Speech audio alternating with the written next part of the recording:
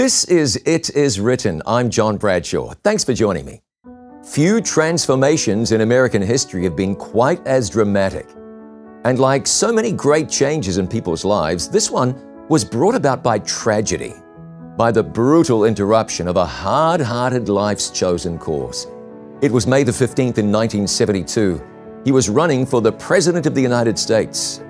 On that day, Governor George Wallace of Alabama was permanently paralyzed from the waist down. This happened following an assassination attempt in a shopping center in Laurel, Maryland. He was shot 5 times, 1 bullet lodged in his spine. His life would never be the same again. His spirit was broken. His confident self-assurance was gone. And until the day of his death 26 years later, he would never experience another day without pain.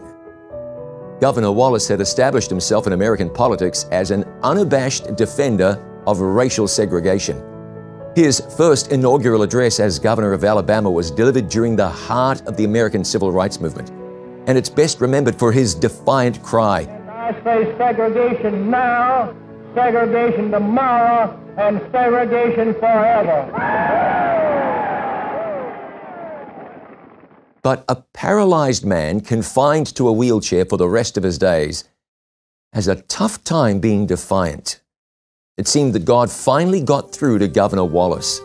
Not long afterwards, he wheeled himself down the center aisle of the Dexter Avenue Baptist Church, just 500 feet, 1 block away from the Alabama State Capitol in Montgomery.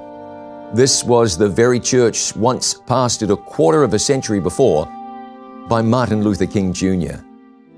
Turning his wheelchair around, the governor spoke to a hushed congregation in words no one present could forget. He said, "I have learned what suffering means," in a way that was impossible before the assassination attempt. "I think I can understand some of the pain Black people have come to endure. I know I contributed to that pain, and I can only ask your forgiveness." One sharecropper from Selma, Alabama, who had marched with Martin Luther King, compared the governor's transformation to the conversion of Saul of Tarsus. George Wallace, in the sharecropper's words, was struck down and then got up to do good. Now, as you might expect, not everyone was completely accepting of Wallace's apology. He's been referred to as one of the great villains of the civil rights era, and his actions caused many people real hurt. But following Wallace's death in 1998, African-American Congressman John Lewis, a giant in the civil rights movement since the early 1960s, wrote an editorial in the New York Times, in which he said, "The George Wallace who sent troops to intimidate peaceful, orderly marches in Selma in 1965 was not the same man who died this week. With all his failings, Mr. Wallace deserves recognition for seeking redemption for his mistakes, for his willingness to change and to set things right with those he harmed, and with his God." You know, no experience speaks more decisively to the power of Christianity than a radical change of heart. And we're going to focus on this experience today in this episode of our ongoing series, Great Chapters of the Bible. The chapter we're going to be studying is the 5th chapter of the Gospel of Matthew. It's the opening chapter in Jesus' famous Sermon on the Mount, that great cornerstone of the Christian faith that Jesus delivered at the very start of his ministry. Matthew 5 is truly one of the richest chapters in the 4 Gospels. It contains a lot of important material. The chapter starts with the Beatitudes. Blessed are the poor in spirit. Blessed are the meek. Blessed are they that mourn. But we're going to jump over the Beatitudes because we'll look at them another time. Instead, we'll start in Matthew 5, verse 20. We'll see this chapter focuses on a radical change of the human heart. Jesus says some things that absolutely shock the people he's speaking to. He said, "For I say unto you, that unless your righteousness exceeds the righteousness of the scribes and Pharisees, you will by no means enter the kingdom of heaven." Now that was a stunning statement. The Pharisees were considered real religious leaders. They were the spiritual elite. They were rigorous in their obedience and very careful to be seen to be religious and holy and in God's favor. Jesus went on to identify what was so terrible terribly wrong with the professed righteousness of the scribes and Pharisees. In some of the strongest words of his entire ministry, Jesus revealed what was wrong with the Pharisees' approach. Outwardly religious, inwardly it was a different story. Woe to you, scribes and Pharisees, hypocrites! For you cleanse the outside of the cup and dish, but inside they are full of extortion and self-indulgence. Blind Pharisees, first cleanse the inside of the cup and dish, that the outside of them may be clean also. Woe to you, scribes and Pharisees, hypocrites! For you are like whitewashed tombs, which indeed appear beautiful outwardly, but inside are full of dead men's bones and all uncleanness. Even so you also outwardly appear righteous to men, but inside you are full of hypocrisy and lawlessness. That's Matthew 23, 25 through 28. So this is the righteousness of the scribes and Pharisees that Jesus was talking about. The kind of behavior that can't qualify anybody for heaven because it's all on the outside and not on the inside. Now, you might have met people like that. You might even be like that. This surface religion that Jesus was warning against was something the Old Testament prophets had warned the people of Israel against for hundreds of years. 1,000 years before the time of Christ, the prophet Samuel warned King Saul about this very thing. Has the Lord as great delight in burnt offerings and sacrifices as in obeying the voice of the Lord? Behold, to obey is better than sacrifice, and to heed than the fat of rams. 1 Samuel 15:22. As Jesus speaks more about this, he talks about hatred, adultery, and one of the greatest evidences for the power of God. So what would be one of the greatest evidences for the power of God? I'll have that in just a moment.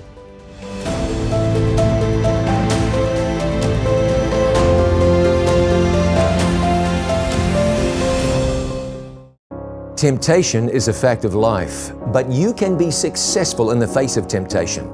Be sure you get today's free offer, When the Lion Roars, and find out how you can successfully defeat temptation instead of being defeated by sin. To get your free copy of When the Lion Roars, call us on 800-253-3000. You can write to the address on your screen or visit us online at iiwoffer.com. Don't miss the dangers of technology from It Is Written. This electronic age presents our planet with opportunities that were unimaginable just a few years ago, but it also brings some real challenges, among them spiritual challenges. In The Dangers of Technology, you'll learn how you can protect yourself from trouble online, how you can safeguard your children, and simple steps you can take to avoid some common pitfalls. You'll learn from people with real-world experience. Those companies, those child predators are hunting these kids. And with expertise in online security. Once it's out there, and it's out there probably forever. Email, texting, social media, the World Wide Web. It's hard to imagine a world without them, but years ago it was impossible to imagine the dangers they would present. The Dangers of Technology. Simple solutions to safeguarding you and your family online. Don't miss The Dangers of Technology on It Is Written TV. Watch online at www.itiswritten.tv. Thanks for joining me today on It Is Written. I'm John Bradshaw. A major problem facing the world today is the lack of heart religion.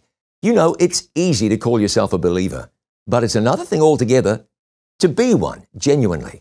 As we look today at a great chapter of the Bible, we're looking at Matthew 5, and we see that God speaks very clearly to this issue, really to the problem of surface religion. There was a lot of it around in Jesus' day. In fact, 700 or so years before Jesus was born, Isaiah the prophet wrote this: "To what purpose is the multitude of your sacrifices to me, says the Lord? I have had enough of burnt offerings of rams and the fat of fed cattle. I do not delight in the blood of bulls or of lambs or goats. When you spread out your hands, I will hide my eyes from you. Even though you make many prayers, I will not hear. Your hands are full of blood. Wash yourselves, make yourselves clean. Put away the evil of your doing from before mine eyes. Cease to do evil, learn to do good. Seek justice, reprove the oppressor, defend the fatherless, plead for the widow." Isaiah 1:11 and 15 through 17. And then, as always, God assures His people of His power to change them from the inside out, so that the reform of their lives won't be only a surface matter any longer. Come now and let us reason together, says the Lord. Though your sins are like scarlet, they shall be white as snow. Though they are red like crimson, they shall be as wool. Isaiah 1:18. Another of the Old Testament prophets, the prophet Micah, makes a similar appeal in Micah 6, starting in verse 6. With what shall I come before the Lord and bow myself before the high God? Shall I come before Him with burnt offerings, with calves a year old? Will the Lord be pleased with thousands of rams or 10,000 rivers of oil? He has shown you, O man, what is good. And what does the Lord require of you? But to do justly, to love mercy, and to walk humbly with your God. Micah 6, 6 through 8. The Sermon on the Mount in Matthew chapter 5 speaks of a genuine inward faith. God wants for us something better than hypocrisy, something better than a surface religion, something better than outward show. You can fool people, you can impress people, but God sees the heart. Right after Jesus warns His audience against the surface righteousness practiced by the religious leaders of His day, He points to two of the 10 Commandments as examples of how obedience goes all the way to the heart.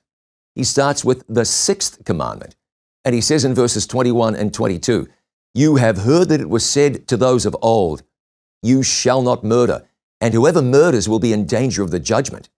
But I say to you that whoever is angry with his brother without a cause shall be in danger of the judgment." The Apostle John said something very similar. 1 John 3, verse 15. "Whoever hates his brother is a murderer, and you know that no murderer has eternal life abiding in him." Now, we understand not murdering, but Jesus takes it much further and He says, don't hate. He gets to the heart of the matter. Don't hate. He says, maybe you won't murder someone, but it's not right for you even to hate that person. Jesus continues on this theme in Matthew 5 when He turns to the 7th commandment, the one forbidding adultery. He says this in verses 27 and 28. "You have heard that it was said to those of old, 'You shall not commit adultery.' But I say to you that whoever looks at a woman to lust for her has already committed adultery with her in his heart." Jesus lays out for us the depth of what obedience actually means and the extent to which God will go to change a human heart. No adultery. Now, that's one thing. But then He goes so far as to say that lust isn't acceptable, which might just seem a little bit old-fashioned today. But we both know that if society just took this simple injunction just a little more seriously, the entire world would be a very different place. Jesus says it's one thing not to commit the act, but what He wants to do is change the heart, even change the desires. Now, if the people listening to Jesus had just gone back and read the language of the 10 Commandments as they were first written, they would have seen how what Jesus was talking about was nothing new. The 10th commandment, the one that forbids coveting, includes the words, "You shall not covet your neighbor's wife," Exodus 20, verse 17. In other words, God declared when the commandments were first proclaimed on Sinai that the reach of these divine commands extended directly to the intentions of the heart. This is what the Apostle Paul was talking about when he said he wouldn't have understood the true depth of God's law except for the command that said, "You shall not covet." He wrote that in Romans 7 and verse 7. Now, this is a bridge too far for many people. Too much, too demanding. Who can even do that? The intents of the heart. Well, there's one person who can do that, and that's Jesus. And He'll do it when He lives in you. You know, the scribes and the Pharisees of Jesus' day were ignoring all this. They'd forgotten all the admonitions of the Old Testament prophets, from Samuel and Solomon to Isaiah and Micah and others. They saw righteousness as something on the outside, while the inside remained unchanged. In this way, they'd become no different from the heathen nations around them. You can't help but see the stark contrast between this attitude And the word of the Lord to the prophet Samuel in the Old Testament, man looks at the outward appearance, but the Lord looks at the heart. 1 Samuel 16, verse 7. In other words, in their practice of religion, God's people in Jesus' time had become incredibly like the heathen, who they despised, ironically. What was on the surface mattered more than what was in the heart. It was the purpose of Jesus to draw the chosen nation back to the principles spelled out in the Old Testament and away from the religion for show which had taken the place of the transformed heart. It's this religion of the heart that true conversion brings, and it makes possible what Jesus urged next. You see, Christianity isn't just about what you do on the outside. You can sing in the choir or shout amen or look the part, and you can say all the right things, but God wants His children to be transformed. As Paul wrote in Romans 12, verse 2, "And do not be conformed to this world, but be transformed by the renewing of your mind, that you may prove what is that good and acceptable and perfect will of God." Jesus spoke to Nicodemus, and interestingly, he was a Pharisee, a member of that very group Jesus was correcting so strongly. And Jesus said to him, "You must be born again." Nicodemus had it all going right on the outside, but inwardly he was empty. He was failing spiritually when he wanted to be spiritually successful. And this is where a lot of people find themselves today. From sea to shining sea, there are people you would think were doing great spiritually, but on the inside, they're dying and they're failing. They realize their Christian experience is not nearly what they want it to be. Maybe you've been there. You might be having an experience where you know what God wants. You know what Jesus wants your life to be like, but you just can't deliver it. Well, God has a solution for you, a way forward. And that's what Matthew 5 is all about. More in just a moment.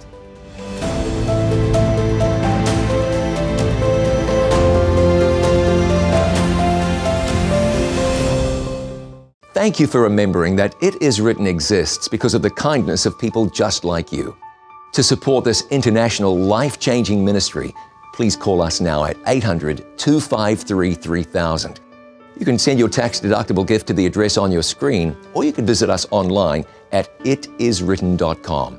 Thank you for your prayers and for your financial support. Our number again is 800-253-3000, or you can visit us online at itiswritten.com.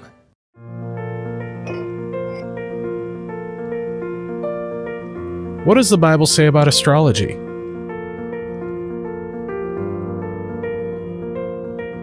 Why do bad things happen to good people?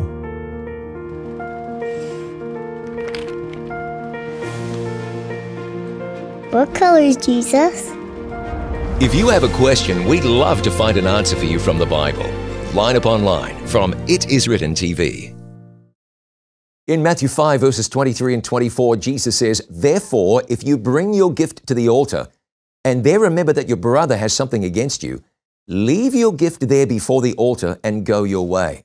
He says, first, be reconciled to your brother, and then come and offer your gift. Clear up matters. Don't hang on to old scores. Work things out. Reconciliation, unity, no grudges separating you from your neighbor. And then this, the kind of statement that helps us to see that in God's eyes, Christianity is the real thing. The gospel is a living force that can change your life. See, nobody feels good about themselves when they know God wants them to live a certain life, but they can't do it. Too many people today are living a double life. Christ on the outside, but the devil on the inside. All profession of Christ, no possession of Christ.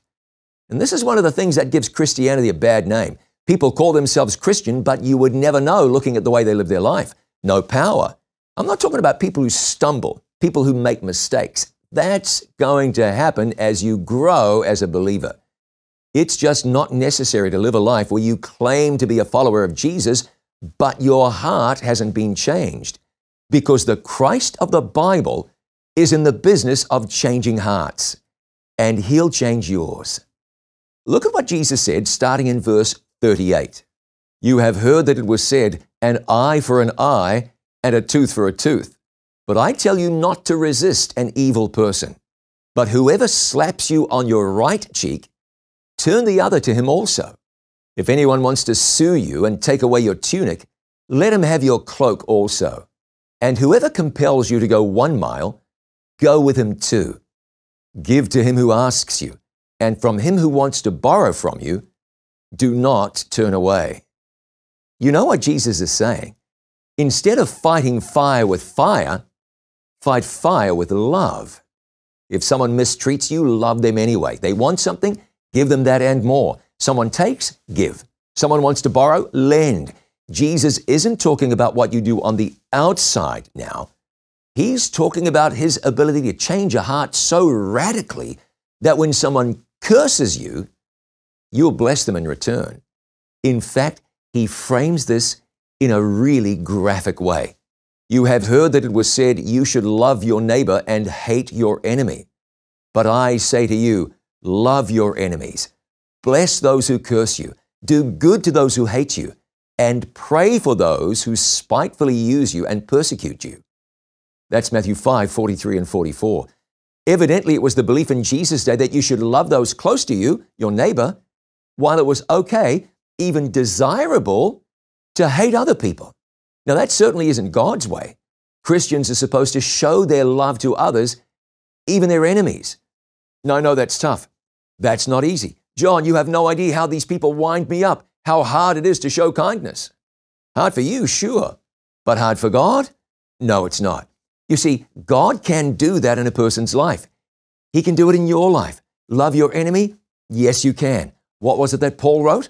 I can do all things through Christ who strengthens me. That's Philippians 4 and verse 13. This is where Christianity shows us what it's really all about. Nothing gives the world more evidence that the Bible has changed a person's life as when hatred turns to love. This is why Jesus said in John 13:35, by this all will know that you are my disciples, if you have love for one another. Too many Christians seem to have a hard time remembering that. Holding grudges is common, even in the church, and it's poisonous. Refusing to forgive is common, even though Jesus made clear in Matthew chapter 6 that people who refuse to forgive others won't be forgiven by God. You'll find husbands and wives, brothers and sisters, bosses and employees, teammates, students and teachers holding on to grievances for years, even decades. When Jesus said that our righteousness must exceed that of the scribes and Pharisees, he was saying that the righteousness we have has to come from a changed heart. It ought to be evidence of a changed life. Of course, a person could look at someone like Governor George Wallace, who made a career out of hating people and encouraging others to do the same, and find it hard to manifest forgiveness or to feel anything other than bitterness. But to look at a person and that person's misdeeds, now that's a dangerous thing. The more important question is the one that addresses what's going on in your heart, not someone else's. The message of Matthew 5 is that God can change any heart if you'll let him. He can still give us the grace to love and forgive our enemies. Historians still debate whether George Wallace was sincere in his request for forgiveness from those he'd wronged so terribly. And that's understandable. Was he sincere, do you think? Was he? Let's let God decide that. Author Dan Carter, who wrote a biography on George Wallace, quoted an English writer who said, "Men's hearts are concealed, but their actions are open to scrutiny." Although human hearts are very much concealed, the Bible assures us, speaking of God, you only know the hearts of all the sons of men. 1 Kings 8:39. And the same God who alone can read our hearts is the one who alone possesses the power to change them. Planning for your financial future is a vital aspect of Christian stewardship. For this reason, It Is Written is pleased to offer free planned giving and estate services. For information on how we can help you, please call 800-992-2219. Call today or visit our website, hislegacy.com. Call 800-992-2219. Temptation is a fact of life, but you can be successful in the face of temptation. Be sure you get today's free offer, When the Lion Roars, and find out how you can successfully defeat temptation instead of being defeated by sin. To get your free copy of When the Lion Roars, call us on 800-253-3000. You can write to the address on your screen or visit us online at iiwoffer.com. Let me pray with you now. Our Father in heaven, we thank you in the name of Jesus that you are able to change a heart. And we don't want to be the type of person who outwardly puts on a good show of being a Christian, demonstrates religiosity, while on the inside we're corrupt and full of malice, and we're sick and we are failing. Lord, we know it is your intention to change us inwardly and outwardly, to do a thorough, complete job, to convert us, that we might be, as Jesus said to Nicodemus, born again. Friend, as you look into your heart, what do you see? Do you see a heart that's at one with the heart of God? Do you see a heart that is united with Jesus? If so, then I want you to say, "Thank you, Lord." But if you don't, if you look on the inside and you see a hypocrite, if you look on the inside and you see someone who's just playing a game or going through the motions, whose practice doesn't meet with his or her profession, then right now I'd like you to ask Jesus to give you a new heart. Father, would you do that for me, for each of us? Give us a new heart, a new mind, that our profession might be demonstrated by a life that reveals to others that there is a Savior. We thank you and we pray in Jesus' name. Amen. Thank you so much for joining me. I'm looking forward to seeing you again next time. Until then, remember, it is written, man shall not live by bread alone, but by every word that proceeds from the mouth of God.